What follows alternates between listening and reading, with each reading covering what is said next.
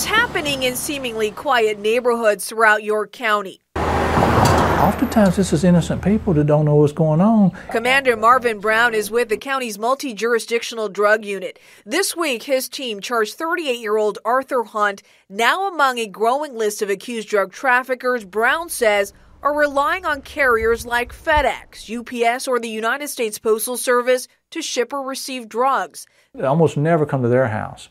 They mail it to a vacant apartment or they mail it to their neighbor's house. Police arrested Hunt, who picked up a FedEx package delivered next to his own home on Eastwood Drive. It was one of 3 10-pound packages seized that day and 10 packages intercepted in the month of July.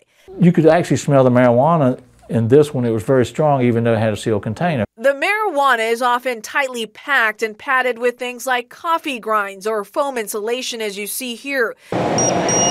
Packages are often scanned or checked for drugs, but due to the sheer volume of packages going through these facilities, some will slip through without detection.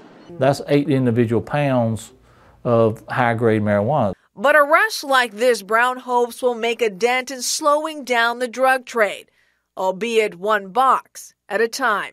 We're putting the word out because we want people to know that we're on to them for the most part, and even if they don't go to jail, they're going to probably lose a good bit of profit.